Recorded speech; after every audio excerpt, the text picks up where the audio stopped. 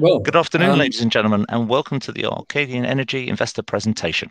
Throughout this presentation, investors will be on listen-only mode. Questions are encouraged and can be submitted at any time using the Q&A tab situated on the right-hand corner of your screen. Please just simply type in the question and press send. The company may not be in a position to answer every question received during the meeting itself. However, the company review all questions submitted today and publish responses where it's appropriate to do so. These will be available via your Investor Meet Company dashboard, and we'll send you an email to notify you when they're ready for your review. I'd also like to remind you that this presentation is being recorded. I'd now like to hand over, if I may, to Stephen Brown, CEO from Arcadian Energy. Good morning to you. good afternoon. Good afternoon, everyone, and welcome to Arcadian Energy's debut on the Investor Meet Company platform. We're really delighted to be able to have this chance to talk directly to investors and potential investors. I suggest you read the disclaimer another time, and I'll get straight into the story of Arcadian. So we started this business in 2014. And when we did that, we set out to get our hands on big discovered oil fields at the lowest cost possible. And the way you do that in the UKCS is by making applications and licensing rounds. So we now have 4 licenses. We've got one in the Outer Moray Firth with our partners, Parkmead, but our core area lies in an area known as Western Platform. So it's west of the Central Graben, but it's 150 kilometres due east of Aberdeen. And we have 3 licenses in that area. And in our core license, we have the pilot field. And the pilot field has 79 million barrels of 2P reserves, which is actually a really significant volume of 2P. And, you know, when you're doing offshore oil developments, there's one thing that really matters, and it's scale. And with 79 million barrels of 2P, we've got sufficient scale to have a really profitable project. So it's worth about $8 a barrel, NPV 10 at $60 a barrel oil prices. That's $640 million of NPV 10. And we've actually got great opportunities to build on that scale. So firstly, in existing discoveries in the other licenses in that area, we've got 3 discoveries, Blakeney, Narwhal, and Elke, and there's 78 million barrels of 2C contingent resources in those discoveries. And we've also got some fantastic exploration and appraisal opportunities. So not actually mentioned on this slide, we've got about 60 million barrels of 2U prospective resources sitting around Elke. But also sitting just north of Pilot is the Bowhead prospect. And that's our favorite prospect in the area. It's a Pilot lookalike with a really good chance of success, and 43 million barrels of 2U prospective resources in that prospect. But Pilot's the core of our base, and it's actually where most of our effort and where most of the value lies. We are actually quite far advanced in the process of progressing the pilot field to a final investment decision. We submitted a concept select report originally to the OGA in September 2020. And on the 1st of July, we submitted an update to that. We mentioned it on our second press release when we listed on Thursday. And we've proposed a modification to our selected concept, which is all designed to reduce emissions per barrel to the lowest possible level.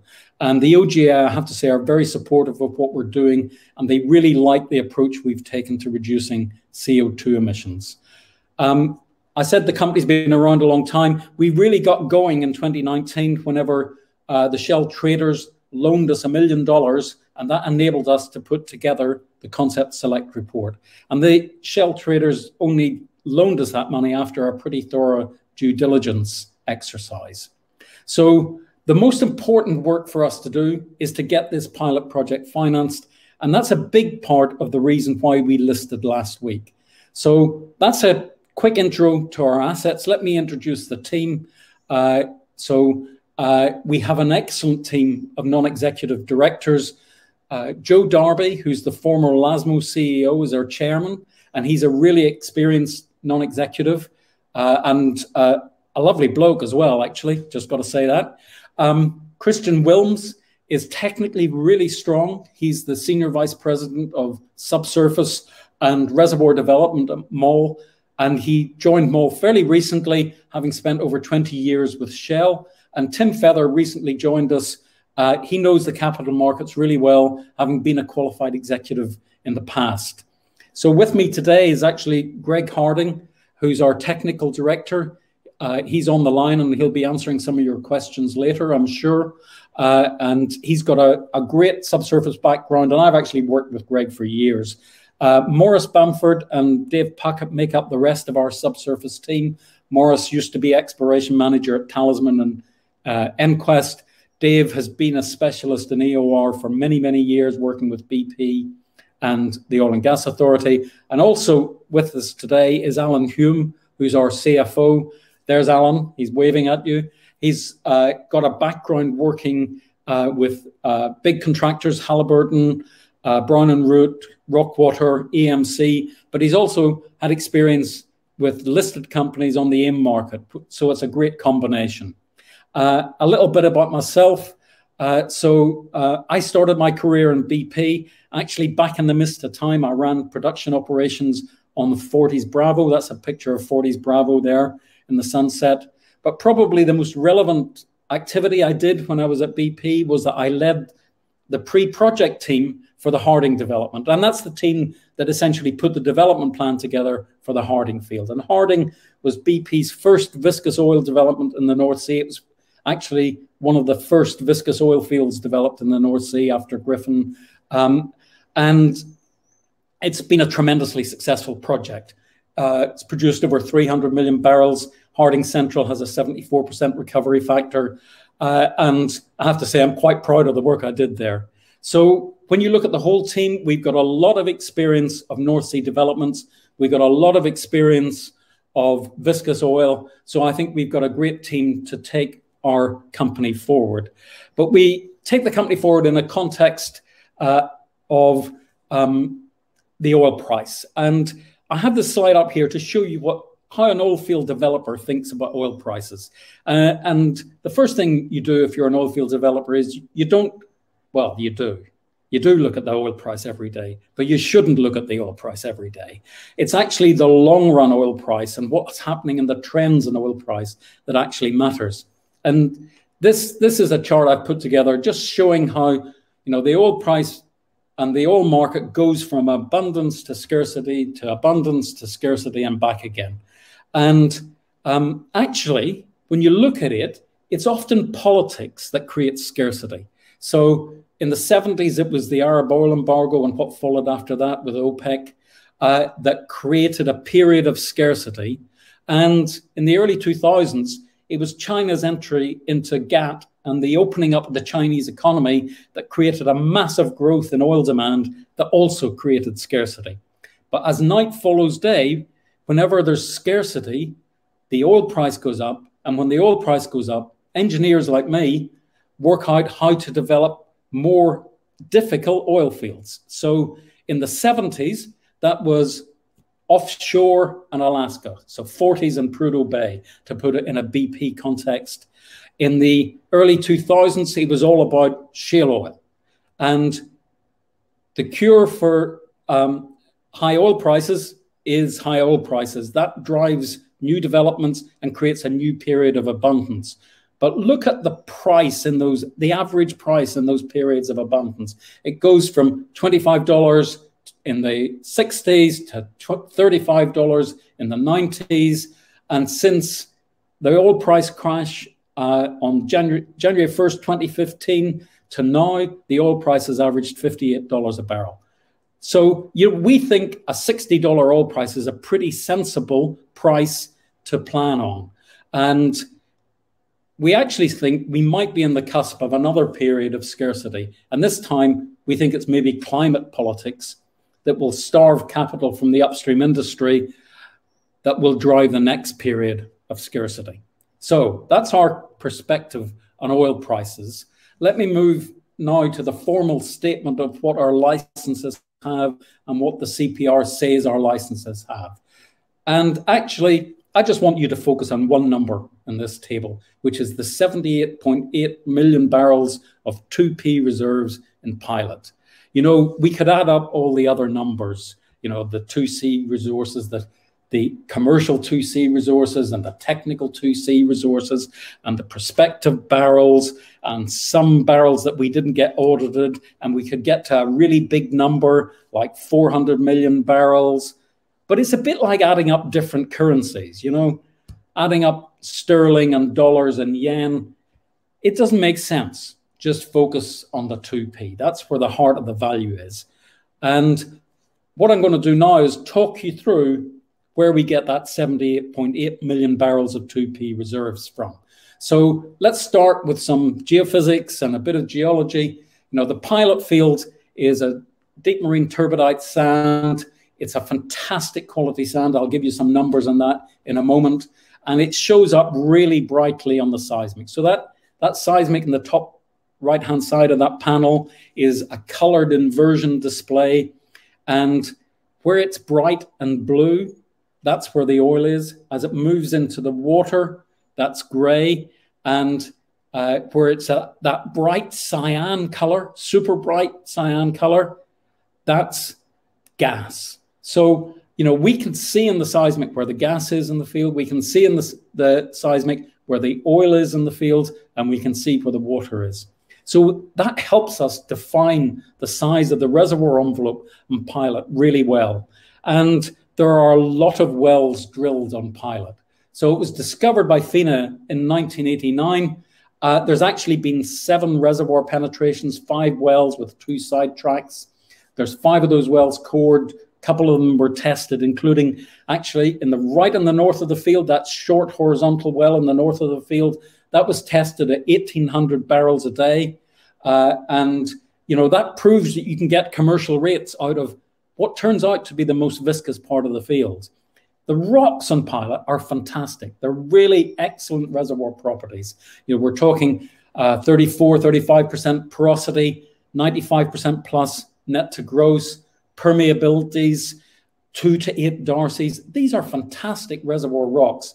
The only thing that ever stopped Pilot from being developed straight after it was discovered was that the oil's a bit viscous. So you have to know how to develop a field that's a bit viscous.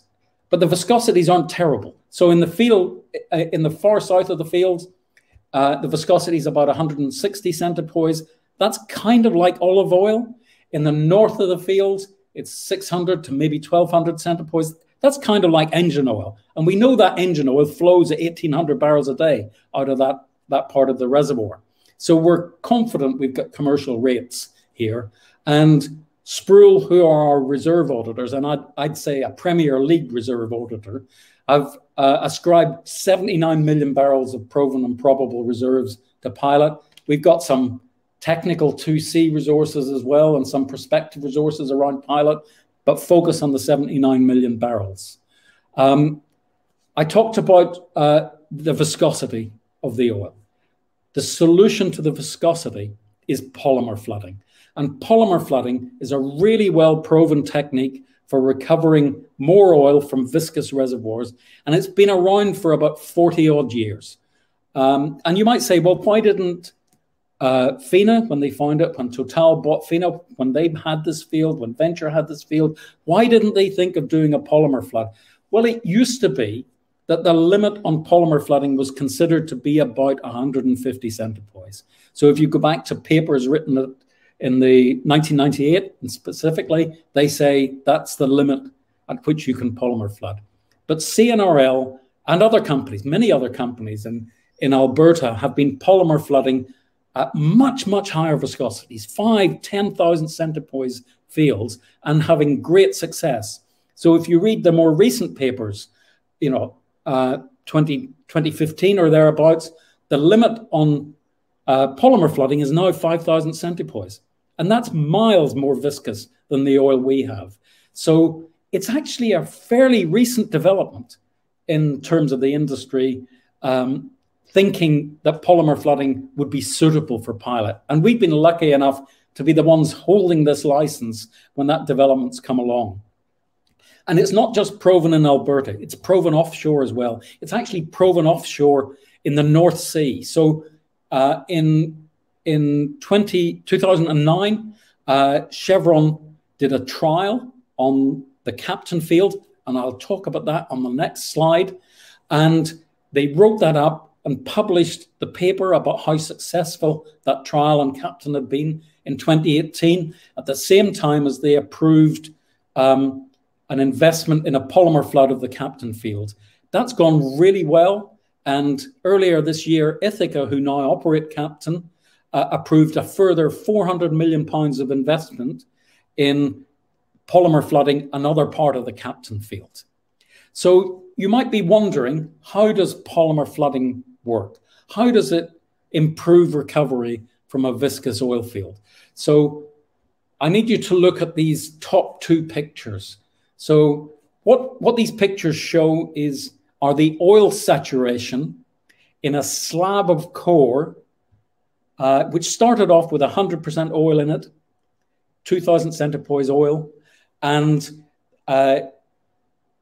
in the lab, they pumped water into that slab of core.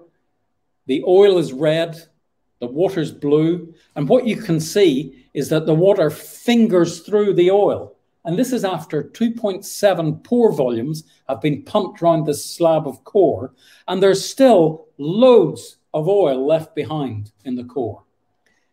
What they then did is they started to add some polymerized water. So that's water that you've added just 0.25% of polymer to the water, and that thickens the water. It makes it about 25 centipoise.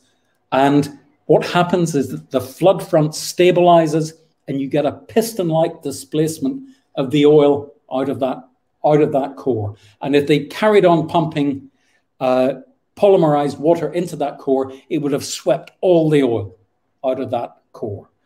So what polymer does for you, if you inject right from the beginning, which is actually our plan, is it gets you much more oil in much less time, so your field life is much shorter, and without you having to handle anything like the level of fluids that you typically have to handle with a viscous oil field that's developed with water flooding.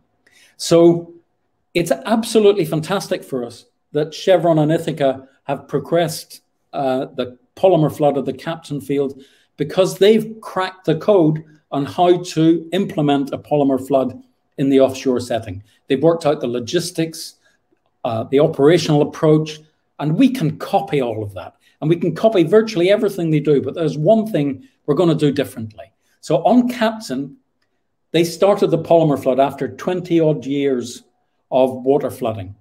20 years, you can probably put about 3 pore volumes around the Captain field. And whenever they started polymer flooding, they got a fantastic uplift in their recovery. We can start the polymer flood right from the beginning. And CNRL actually have on their website this chart that's in the bottom right-hand side of the slide. And what it shows in the blue is the amount of oil that you would get out from a conventional water flood. The yellow is a slab of extra oil you get by polymer flooding. And in the green, it's the incremental recovery if instead of water flooding, then polymer flooding, you polymer flood from the start. So we're expecting that polymer flooding pilot from the start will give us a great result. But let me also show you how that trial went on the Captain field. So this picture here, it looks complicated. It's not actually that complicated. On the x-axis, it's time. So they started this process in October 2009. And on the y-axis, that's the cumulative amount of oil produced from a well pair. So that's a producer and an injector in the southern upper Captain Sand. And these were long horizontal wells, about 125 meters apart. So for the first 18 months or so, they treated it like a water flood. They injected water into the injector, they produced from the producer, and after 18 months, they'd produced about 1.5 million barrels from this well pattern. And Chevron really understand Captain. They know what the field will behave like. And at that point, they made a forecast, which is this dotted line, about how a water flood would have carried on in the Captain field. But they didn't carry on. What they started to do was to inject polymerized water. And what happened was that the oil that they expected to produce over the next 6 or 7 years, they produced in 1 year. And they carried on polymer flooding, and they recovered another roughly 1.5 million barrels extra, about 16% extra on the recovery factor. And that's what that green amount is. So they got a significantly increased recovery in a much, much shorter time. So what does our development plan look like? Well, we looked at what Chevron did on the Captain fields, and we recognized that one of the key things we had to get right early on was the well spacing. And we've spent a lot of time trying to work out what's the optimum well spacing for pilot. And it turns out the answer is, roughly speaking, about 150 meters apart in the south of the fields, and in the north of the field, where it's a bit more viscous, about 100 meters apart. That makes for actually a 32 well development program. That's a lot of wells, but we're in the central North Sea. We're in 80 meters of water. And one thing you wouldn't want to do is have 32 subsea wells. That would be crazy expensive. What you want to do instead is put a little wellhead platform in, about 3,500 tons, and you can have 20 slots on that wellhead platform. You can reach all 20 slots from your jackup, and you can knock 20 wells down into that wellhead platform. We plan to have a second wellhead platform in the north as well, and all the processing and treatment of the produced fluids and preparation of the injected fluids will happen on an FPSO. That's a floating production, storage, and offloading vessel. So the bulk of the process equipment sits on the FPSO. All the wells are on the wellhead platforms. And we're also planning to include in our development scheme a floating wind turbine. And I'll come on to in a moment why we think that's a really good addition to our development plan. The reason we're adding the floating wind turbine is all about emissions. And this has become a really important issue for the Oil and Gas Authority. They used to have just one central objective, which was to maximize economic recovery from the North Sea. Today, and it's enshrined in law, they have two central objectives. One is, once again, maximizing economic recovery from the North Sea, and the other is to minimize the CO2 emissions involved in producing that oil. So they've really set us a challenge to minimize emissions from our development scheme. And, people think that viscous oil is much more difficult to produce and has much higher emissions than light oil. And if you go about it in a conventional way, that's possibly correct. A typical viscous oil emits about 30 kilograms of CO2 per barrel of produced oil. And that figure we're showing as a benchmark is actually based on analyzing environmental statements from a couple of recent viscous oil developments. The North Sea average is around about 21. When we looked at a water flood of pilot, we were coming up with a figure of around about 25.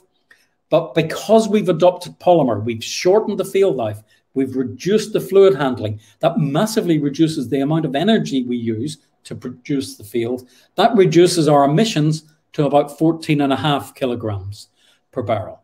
But we wanted to do better. So alongside our process engineers who sit at Crondall Energy, we've torn up our process design, we've torn up our power generation systems. And what we've realized, if we really aggressively manage the process heat, and by that I mean, rather than just having heat exchangers in our process, we've got heat pumps in our process, not the ones you put in your garden. These are big heat pumps, $5 million heat pumps. And we've switched from a conventional simple cycle gas turbine to gas reciprocating engines. And that changes the efficiency of our power generation system from around about 30% to 49%. Those two things together roughly halve our emissions. So we're down at 5.9 kilograms per barrel. And then we found we could do even better, because our whole development scheme was a bit energy deficient. So what do I mean by that? We have some associated gas with our oil, but not that much. And over the life of field, we expected to have to import some gas to power all our systems. So that involved putting in a $50 million gas pipeline and buying a load of gas from the Fulmar gas system. Perfectly good plan. What we found by installing a floating wind turbine, we could drop that gas import pipeline, not have to buy gas. And actually, we've been able to reduce our emissions to 2.6 kilograms of CO2 per barrel with no bloody green premium here. We've actually slightly reduced our capex, slightly increased our OPEX, but the NPV difference is damn all. So we've done a great job of reducing our emissions, and we've done it without having to pay and throw money away.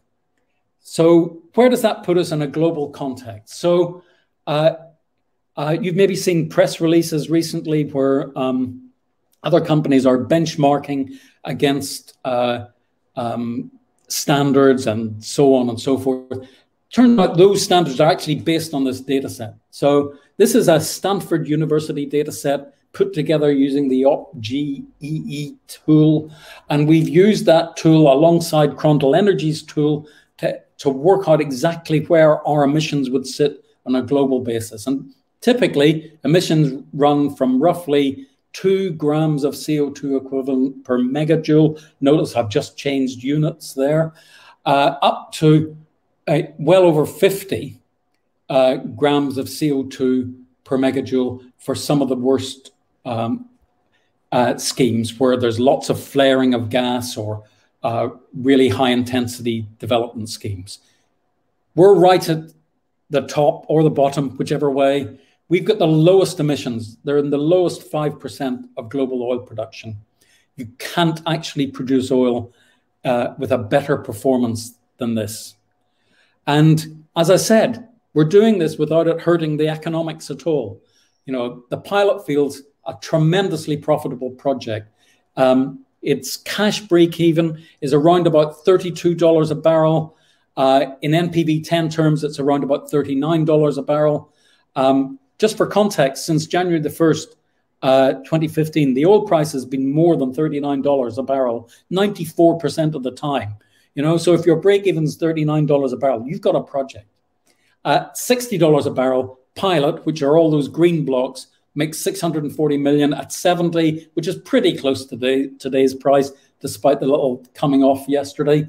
It's knocking on the door of $900 million of value. All those additional discoveries, you know, push those numbers up to roughly $1 billion and $1.4 billion of value at $60 and $70 respectively. And that's factoring in Sproul's chance of development. So our next step is actually to secure development partners, and the key development partner we want to bring on board is the FPSO contractor, because the structure of your FPSO contract fundamentally defines the equity you need to find to develop the field.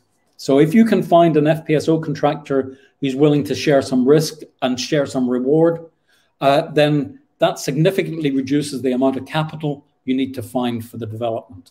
And what we're planning to do is to use Crondall Energy. I mentioned them earlier. They're probably the best FPSO advisors in the world. They know FPSOs better than anyone. And they're going to work with us to first put together a basis of design for the FPSO and a functional specification for the FPSO, and then to approach the FPSO market and see which contractors want to work with us on that project. And that's the first thing we'll do.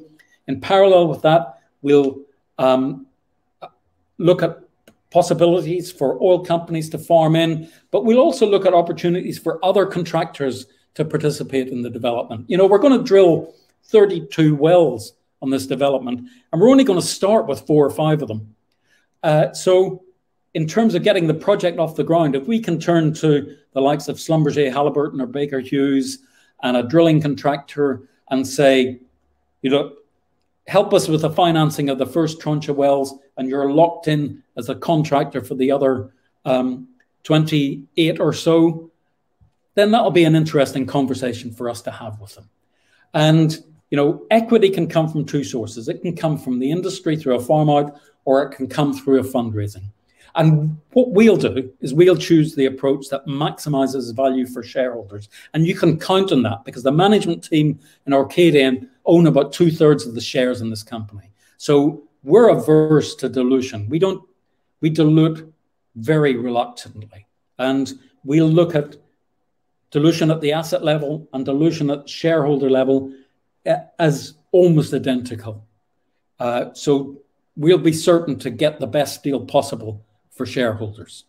So that's a story on the value of Pilot and a bit of a history. What does the production profile look like? So after a year or so, we expect to be producing about 30,000 barrels a day. Those initial batch of wells will be able to come on stream at about 20,000 barrels a day, but they decline pretty quickly. So you've got to keep drilling all the way through. We'll have a drilling program that runs for roughly 4 years or so, and that keeps us on plateau. And then actually with polymer flooding, the field life's pretty short. It's all over after 11 years.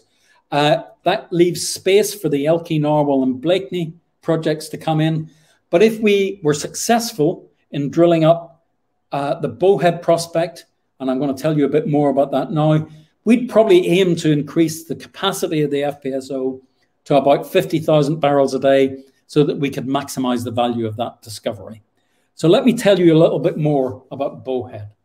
So Bowhead's a Pilot lookalike that sits just on the northern side of a salt swell from Pilot. It shows up really brightly on the top reservoir far stack amplitudes. That's the display on the left-hand side. It doesn't show up so brightly on the near stack amplitudes. And what's interesting, by comparing those two displays, it's the difference between those displays that's telling you something about the fluid content. So if you look at Pilot, it hardly shows up on the nears, except for the gas cap. There's a little gas cap here. That shows up quite brightly. And Few, that has a gas cap. That shows up really brightly. And Bowhead looks for all the world a duplicate of Pilot on the nears. And when you go to the fars, both Bowhead and Pilot shine really brightly. Few shows up even more brightly. But suddenly, out of nowhere, it's not on the nears at all, Blakeney shows up. And that's one of our discoveries. So that's a clue about how the seismic can tell you something about fluid fill. So we've got a new data set of seismic. We got it just last week. We're about to start work next week interpreting that. And that new seismic is relatively newly shot, but really recently newly reprocessed. No one's ever interpreted it across Pilot, Blakeney or Bowhead. And we have that seismic now. We're going to work on that. And in 2 or 3 months' time, we hope to be able to take a drilling decision on the Bowhead prospect. It's 49% chance of success based on the current seismic, and 43 million barrels of prospective resources. And our funding strategy is flexible. We're very happy to farm out to industry. And as long as our share price is at the right place, we'd be happy to raise money to drill that well. And it's not a terribly expensive well. Petrofac estimated the well cost is about 8 million. So let me just start to summarize our story. What's our strategy going forward? Well, it's to deliver a high return for investors. Remember, we own 2/3 of this company. It's all about delivering a high return for the investors. And we'll do that when we fully finance the polymer flood project for Pilot. We'll look for all companies as farm-in partners. We'll look to structure a contractor alliance. We'll look at multiple options to develop this field. And we'll look to add value to that by drilling up great exploration prospects like Bowhead and by maturing the development plans for our contingent resources in Blakeney, Elky and Narwhal. And that's what we think will deliver a return. So just looking forward, what's the near-term news flow? Well, I said we submitted a concept select addendum to the OGA on the 1st of July. Government moves slowly and in mysterious ways, but we expect to see in due course, I won't be any more specific than that, a letter of no objection to our selected concept. And with that, we'll be able to approach the market. We'll be able to go out to the FPSO market, and the oil companies looking at the farming potential and the FPSO contractors looking at the development potential will know that the OGA supports our plans. We'll work up the seismic and bowhead. We'll make a commitment to drill the bowhead exploration well, and then we'll see how we finance that. We won't be getting into all the work that you do to fully finance, fully document the field development plan. There's an absolute alphabet soup of documents you got to put together for that. But there's no point doing that until you know who the operator is. If we farmed out to another company, it's for them to pull together their supply chain action plan, their project execution plan, so on and so forth. So we're very cautious about spending money. Actually, putting together our concept select report, we spent a total of 8,100 man-hours to do that, both the concept select report and the addendum. So we're very parsimonious. That's our style. And I'm going to finish on a couple of slides. One is just to try and put us in context with some other listed companies. So I'm just going to give you some facts here, and then it's kind of up to you to make up your mind about what those facts imply. What I've done here is I've looked at companies that I think are comparable. So first of all, that means they're non-producing companies. You can't compare 2P reserves from a producing company with 2P reserves where you haven't even started spending money on the development project. That's disingenuous to do that. You need to look at companies that are non-producing, and you need ones that have reasonably clear statements about what their resource base is. So the companies I've looked at are Longboat, Advance, Empyrean, Deltic, Zephyr, Chariot, Jersey, Rockhopper, Bowleave, and Providence. And each of those has some sort of statement about what their resource base is. And the numbers I've added up, and I recognize these are really actually different currencies, but so what are their 2P? And funny enough, you'll see that pretty much we're the only company with a significant volume of 2P, but whatever. The 2C, even though that's contingent in some way. And then I haven't ignored the prospects. What I've done for the prospects, I've said, well, you need to look at the risked volume, and you can only really count the prospects where the exploration well's been funded. So that's why we've got some resources in for Longboat and Delta. Anyway, when I do that, I come up with a number, which is their resource, and I divide that into their market cap. Maybe I should do enterprise value. Well, it's been my experience that oil companies raise cash and then they spend it. So let's just look at the market cap. And all those red dots show you the range of values per barrel the London market's putting on resources. And it's kind of up to the market to decide where we sit. But I'll tell you this, I wouldn't swap a barrel of pilot oil for a barrel of anyone else's resources. So why in ORCADIAN? Here's the reason to invest in ORCADIAN. We've got a really substantial reserve base with significant E&A upside. That's a project that's really well advanced. Number two, we've got a clear plan of how we're going to get the project financed, and there's multiple ways of achieving that goal. Number three, you're backing a management team that's got a very big stake in the success of this business.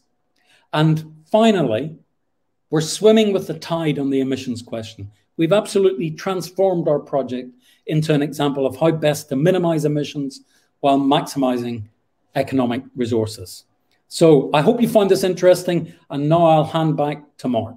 That's great, Stephen. Thank you very much indeed for updating investors this afternoon.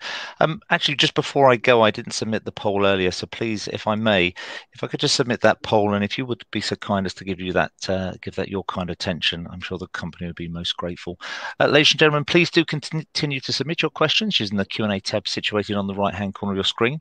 But just while the company take a few moments to review questions submitted already, I'd like to remind you the recording of this presentation, along with a copy of the slides and the published Q&A, will be accessible via your Investor Meet company dashboard. I'd also like to remind you that your feedback is important to the company, and immediately after the presentation has ended, you'll be redirected for the opportunity to provide feedback in order that the company can better understand your views and expectations. Stephen, obviously investors had the ability to submit pre-submit questions, and there's some questions that are coming in the live event. So perhaps I can hand back to you now. If I could just ask you to read out the questions and give a response where it's appropriate to do so, that'd be great. Yeah, let me just stop sharing, and perhaps Alan and Greg could turn on their cameras and you could maybe see a few more of the management team. What I'm going to do is I'll start with the pre-submitted questions because I kind of worked out who's going to answer them. And the first question was regarding that funding from Shell Trading. So the question was, funding from Shell Trading, what form did this take, and does it create a liability? Alan, could I ask you to answer that? Yeah, sure. So we borrowed $1 million from Shell Trading in 2019 at LIBOR plus a modest interest, a modest percentage above that. 4-year term, and Shell get trading, marketing rights, on some of the first barrels produced from pilot. Very good. Liability. And the interest rolls up. Yeah. The second question is about oil viscosity. Asks, how does this compare to Harding, Alba, Griffin, Kraken, Mariner, and Captain? 159 centipoise to 900 centipoise. So that was on an old slide of ours.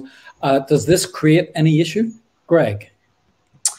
So the list there of the viscous oil fields that are already producing or under development in the North Sea. And their viscosities ranged from sort of 5 to 10 centipoise for the first 3 in that list, the oldest fields, up to around 500 centipoise for part of the, one of the 2 reservoirs in Mariner. Our most reliable sample is about 400 centipoise, and our range, as almost you've got there, is from around 160 to 1200. So we don't see an issue here. Much of the field is within the range of viscosities already being developed, and the full range of our viscosities is within the scope of successful polymer developments onshore in Canada, as Steve mentioned earlier. And to give us extra confidence, our reserves auditor, Sproul, is a Canadian company. They're very familiar with the success of these polymer projects in Canada. So, their audit of our reserves, I think, is valuable. Very good. Okay. The next question is about sulfur content and also CO2. So it says sulfur and CO2, is the field high, low sulfur and high, low CO2? Would this secure a Brent premium? So let me separate those two. Really, we talked quite a bit about the CO2 emissions in the presentation, so I won't go over that again. We've managed to make those emissions really, really low. If the question was about CO2 content, there's no CO2 in our associated gas, so that's not actually an issue. Let me move on to sulfur. So the sulfur content, and you may have seen a little release we did this morning because we realized that some of the questions we were going to answer, we hadn't made publicly available the answer to those questions. Sulfur content's 0.7%. That's identical to Kraken. So in fact, our oil is very, very similar to Kraken. It's roughly the same TAN number, same API gravity, same sulfur content. And if you follow EnQuest's news releases, they've been saying they've actually been able to secure a premium to Brent for Kraken cargoes.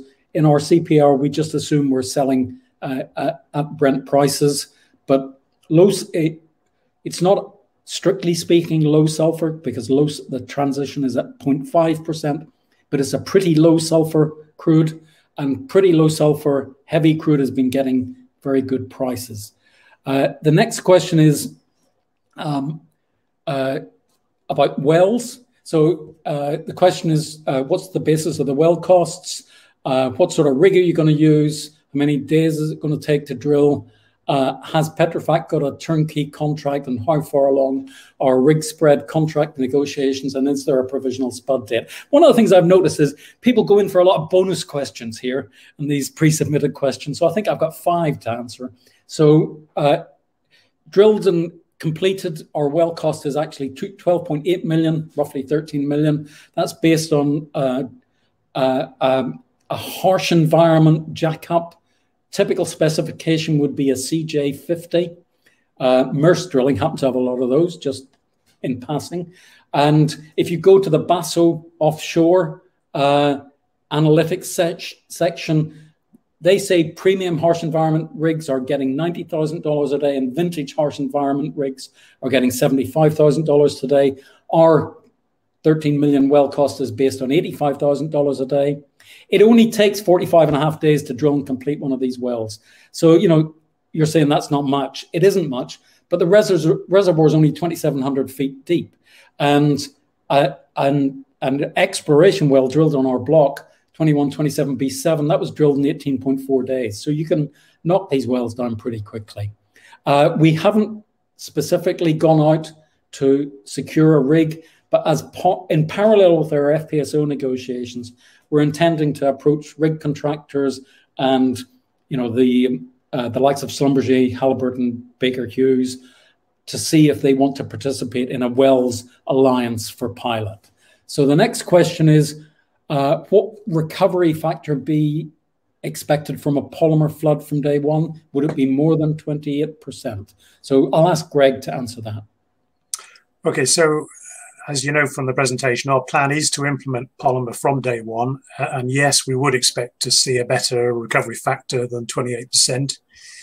I think the 28% comes from that chart from Pelican Lake in Canada, and that relates to an oil with a viscosity in order of magnitude or more greater than pilot.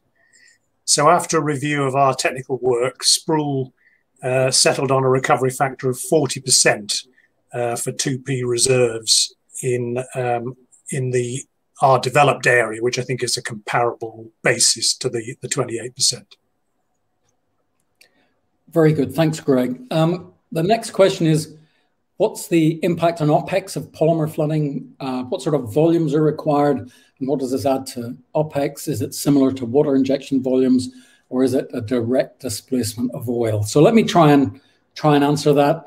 Our regular field OPEX is about £8 per barrel, and the cost of polymer adds between £2.5 to £3 per barrel to that. And the way it works is you add roughly between, well, if the water is low salinity, you add about 900 parts per million of polymer to the water, and we're planning to have a 63,000 barrel a day low salinity water plant.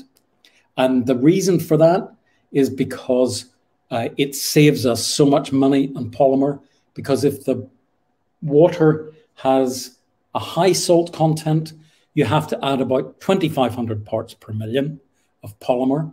So we're going to start off injecting low salinity water, but all the produced water is going to be re-injected back into the reservoir. And actually, that's a really good point there. We plan to re-inject every drop of water that comes out of the field. And one of the reasons for that is to make sure that none of the polymer gets into the sea. You know, the polymer isn't actually considered to be terribly environmentally damaging. It's used in water treatment plants and so on, but it's much better to be careful with things like that. So we'll start with low salinity water, and our total water injection capacity is around about 169,000 barrels a day. I think that's answered the question. So the next question is, will you batch drill? Are there any plans here for early production from Drill Center 1, Drill Center 2, or is it all 30 wells then into production? Well, it's not that. We'll start with 4 or 5 wells from the first drill center, then we'll complete all the drilling at that drill center, then we'll install the second wellhead platform and move the jackup rig to that, and then add the rest of the wells. And that actually does give us an element of early production from our scheme, because we can start the development with the FPSO, the infield flow lines and the mooring, and one wellhead platform and 4 or 5 wells. And then we have cash flow that funds the rest of the wells and the second wellhead platform. The next question is, does the polymer require heating prior to injection? Is it injected raw or with water? And I'll ask Greg to answer that.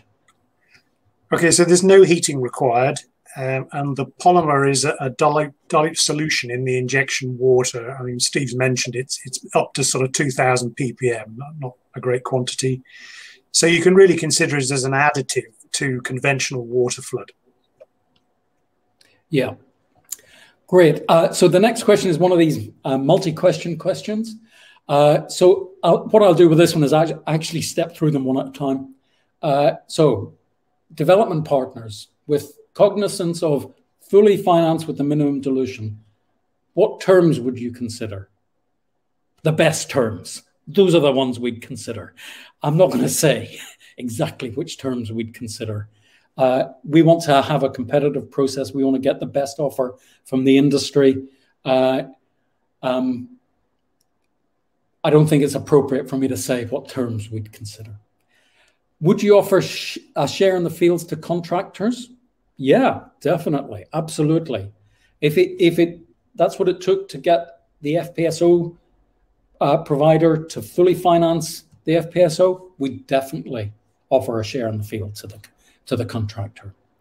Would we consider a free carry for ORCADIAN in return for a bigger share to another large operator? Absolutely. That's a good way to do a deal. You know, that's a classic development farm-in approach where the big company comes in, funds all the upfront capital, and the smaller company keeps an interest, but they don't have to find the capital. Let me ask this question just as it's written. Early stage production funding to allow for self-funding to an extent? Yes, I mean, that's sort of what we're doing already by deferring the second wellhead platform and the bulk of the wells. We think we found the sweet spot for the development with that arrangement. The next question, is bond financing a consideration? Definitely. Independent Oil and Gas did that very successfully for their Southern North Sea development. Placing a bond, and the Nordic bonds, the classic market for oil companies to go to. We think that could be a really good option. And the next question, I mean, thank God you've asked it. Dilution of early shareholders is always a concern for private investors and is one of many reasons why there is skepticism of small cap oilies. How would you aim to preserve shareholder value in the pursuit of financing? This is a great question. I am so averse to dilution. You would not believe it. You would not believe it. I'll do anything to avoid dilution. But sometimes you have to dilute to take the next step. And it's all about making sure you minimize that dilution and what you're doing is adding value. Let's take the Bowhead well as an example. So today our market cap's 25, 26 million quid. If we're trying to finance an £8 million well, maybe we'd have to do a £10 million raise. Would we do a £10 million raise to drill the fantastic, brilliant Bowhead prospect on a market cap of 26 million? Would we insert your preferred expletive at that point? We wouldn't. We'll only dilute to do something that adds value to shareholders. Sorry, I got a bit passionate there. So, next question 10. The power generation solution, would you ever install your own turbines? The largest are around about 10 megawatts. Well, actually, what we're planning to do is we've been talking to a floating wind company called Floating Power Plant. And they have a really great solution where they have a semi-sub foundation, and built into that foundation is a couple of megawatts of wave power. You may as well put it in once you've got the platform there. And they're planning to put a 12 megawatt wind turbine on that.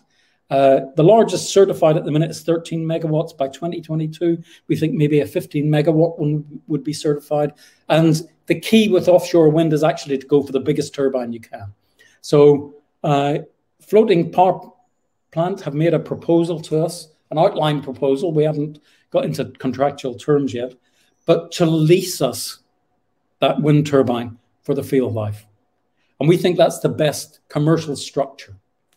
The next part of the question is, can the proposed reciprocating gas engines deliver 100% of power in event of turbine failure or adverse weather? Well, of course, actually, you know, that's the thing about wind. The wind doesn't always blow. Today it's completely still here in Surbiton. I think it's probably completely still in the central North Sea. And on a day like today, you'd get nothing from your wind power. But we were really lucky on Pilot because we have a small gas cap in the east of the field, and we can use that as a place to put our associated gas when the wind blows. And we can draw down on that when the wind's not blowing and we need to generate power using our reciprocating gas engines. And they'll be sized for 100 or maybe 150% of our power requirements. What is the capex of a wind turbine? You'll note that in the press release this morning, 50 to 55 million pounds was the number that FPP were happy for me to say in response to that question.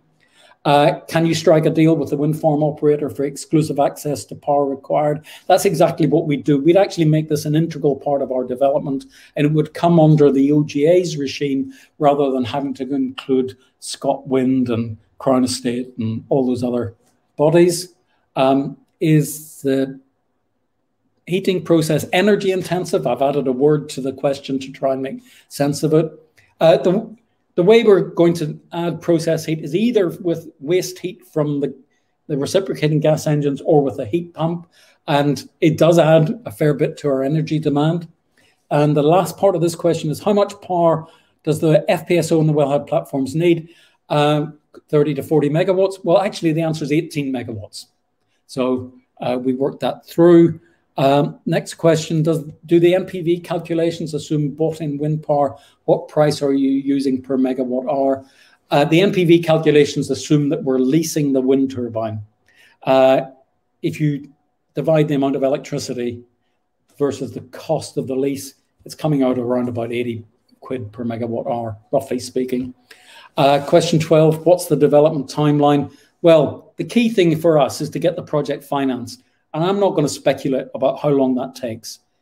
This is something that could come together very quickly, or it could take quite some time to put together the complex deals that you need. So let's say that takes as long as a piece of string. Once we've reached the end of that piece of string and we got the project financed, it's, you know, a 2 to 3 year project. In the CPR, we assume a 30-month project. And then the final question from the pre-submitted questions is, how far have FPSO talks progressed? Well, we have actually had some preliminary conversations with FPSO operators, but we're now about to go into a huddle with Crondall, work up the basis of design, the functional specification, so we can actually approach the FPSO market formally with a pretty clear request about what we require from the market. And actually to include some of these key things around heat pumps and gas reciprocating engines for power generation, we have to specify that. Otherwise, the market won't come back to us with those proposals. So what I'm about to do now is skip to the questions that have been asked here. The first bit's a compliment. That's great. I like compliments. So great presentation. How well funded are you for your development plan? And what do you feel is the greatest risk to your plan? Well, we didn't raise very much money at the IPO. We raised £3 million. That doesn't take you terribly far, but it takes us as far as we intend to go in this phase. It lets us interpret that bowhead seismic. It lets us put together the FPSO package. Really, the development plan is not funded. That's the job that we're going to work on for the next few months. And to be perfectly honest, what's the greatest risk to our plan? It's securing that finance. This is a great project. It's a great reservoir. The polymer approach is well proven. We're not in deep water. We're not in a complicated development scheme. This is actually all pretty simple stuff. But pulling the finance together is actually number one on our list of risks. And that question was from Simon C. And I've another one of these multi-question questions from Sadat you. First one is, my understanding is the pilot field is heavy oil, 12 to 16 API, that's correct. Are there any resemblances or correlation to the Bentley field, Excite Energy? So Bentley's around about 1,500 centipoise. It's actually more viscous than even our most viscous oil. But what's the biggest and most significant difference between Pilot and Bentley is that the Bentley oil sits as a pretty thin oil column, not that thin actually, but a reasonably thin oil column on top of a massive aquifer. And when you put the wells into Bentley, that aquifer comes up into the production wells. On Pilot, our field is a kind of a wedge shape, and then there's only about half of the field that's underlain by any water, and most of the field has only about has a small aquifer in beneath it. That makes a tremendous difference to how you go about implementing a polymer flood. So our field has exactly the right reservoir geometry for a polymer flood. Second, how much capital is ORCADIAN looking for the field development? Well, roughly speaking, it takes about $1 billion to get to first oil, but 600 million of that is the FPSO. And if we can strike the right deal with the FPSO provider, such that they're the ones bringing the capital to create that FPSO, then that massively reduces the amount of capital we have to find. Then there's opportunities to reduce some of that capital. That's split into roughly three blocks. There's about a third of that, which is the first batch of wells. There's a third of it, which is, that's not quite true. It's a smaller number. But there's another chunk, which is the mooring and the infield flow lines, and the other chunk is the wellhead platform. So actually, you can shrink the amount of capital we need to find. In terms of finding that capital, we have proven reserves on Pilot. You know, that's the first part of the 2P. So the 2P is 78.8, and the proven, I think, is 56.8. Greg, correct me if I'm wrong, but so if you could double check that. But that's a pretty substantial volume of proven reserves, and that's the reserves that the bankers look at. And on Sproul's forecast oil prices, which is $53, $54 a barrel, that makes a 16.5% pre-tax return. So that's a robust project from a banker's perspective. So we'll be able to get some lending against that. And then the balance is the equity you need to find. So, and the equity can either come from the market or it can come from an oil company. We're kind of neutral on that. Was I far off, Greg? Sorry, you're muted. Sorry, I'm muted. 58.4, yeah. Sorry.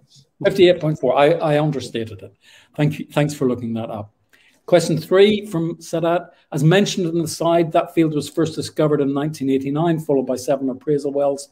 Which company drilled that well, and why didn't they develop the field? So the original company that discovered Pilot and drilled most of the wells was Fina, which used to be the Belgian state oil company, Petrofina. They were taken over by Total, and not long after they'd done the horizontal well test on Pilot, Total Fina looked at this asset, and as often the case, they looked at the kind of peripheral assets from the company they've taken over, and they sold it. So they sold that field to Venture. You remember Venture Production? And Venture Production, well, God bless them, they were optimists.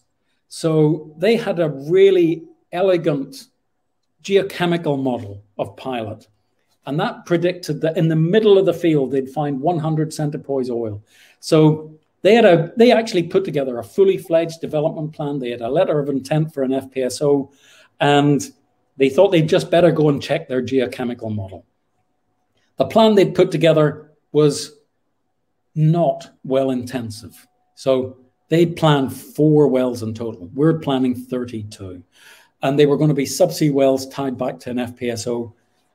That sort of plan just won't work with much more viscous oil. They went and tested their geochemical model and found 400 centipoise oil.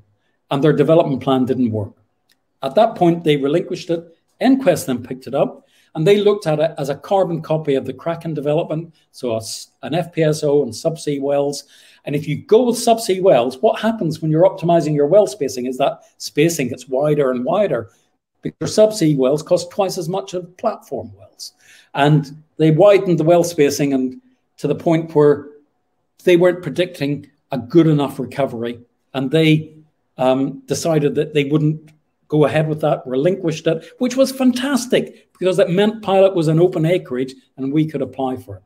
And we were lucky enough to have the field when all this news about how polymer flooding can actually be applied to much more viscous oils, up to 5,000 centipoise, 10,000 centipoise, was coming into the market, when Chevron were publishing the results of their polymer flood, and we were able to bring that together and come up with what is actually, I'll say it myself, a brilliant development plan for Pilot.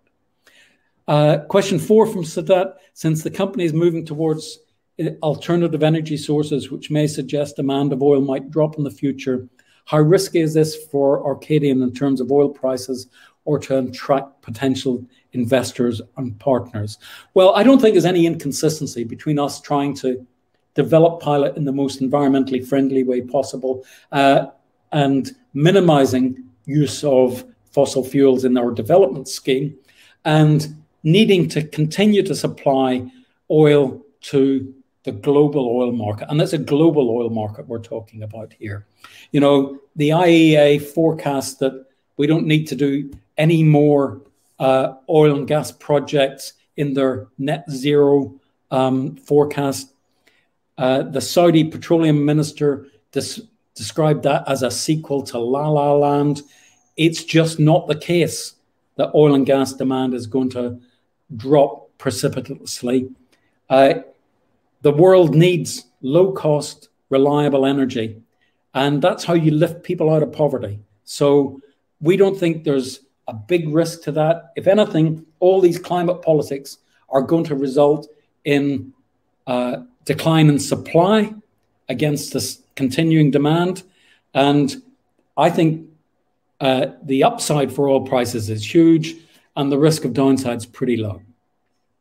And then a final question from Simon C. Thank you, Simon. Do you think the free float's an issue? Parkmead has a similar problem with Tom Cross being a large holder, and often the share price is affected by very small trades, meaning the share price remains always undervalued. It's true we won't have a big free float. That's just a characteristic of the management team owning a big chunk of the business. The two go together. I think maybe the issue is how communicative you are with the market and how much you promote the company in the market. It's absolutely their intention to be out there talking to people on a regular basis and building up retail interest in the stock that is available to trade.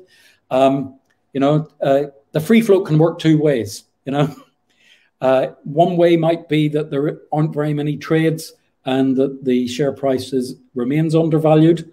The other could be that there's not a lot of stock out there and it gets pretty hard to buy it whenever you're looking to buy some. So it can work both ways. I think what matters is actually talking to the investors as much as possible and making sure that there's a good news flow and that there's a good engagement with the retail investors. And then Simon, thank you very much for that. Very knowledgeable, great update. Thank you. Stephen, I might just jump in because you've been incredibly generous with your time and you've addressed every question that's come in both ahead of the event and during the event. So thank you very much indeed to all the investors that have taken time to submit the questions today. Stephen, just perhaps before I divert investors to provide you feedback, which I know is important to the company, perhaps I could just ask you for a few closing comments and then I'll redirect them. My closing comments are, I'm exhausted. So let me go back to my previous closing comments. So the key thing is we have 79 million barrels of 2P. You won't find that anywhere else on the AIM market. You won't find this volume of 2P. We've got a really well-advanced project. There's a lot of value in it. In time, the market will recognize that value. I'm confident. And you're backing a management team that's got a big stake in the business. We're going to try and maximize the value to us and to you. Thank you very much for listening. I'm sorry for going over time. Don't be so silly.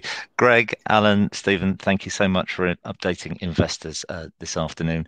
Could I please ask investors not to close this session, as you'll now be automatically redirected for the opportunity to provide your feedback in order that the management team can really better understand your views and expectations. This will only take a few moments to complete, but I'm sure will be greatly valued by the company. On behalf of the management team of ORCADIAN Energy, I'd like to thank you for attending this afternoon's presentation. That now concludes today's session, and good afternoon to you all.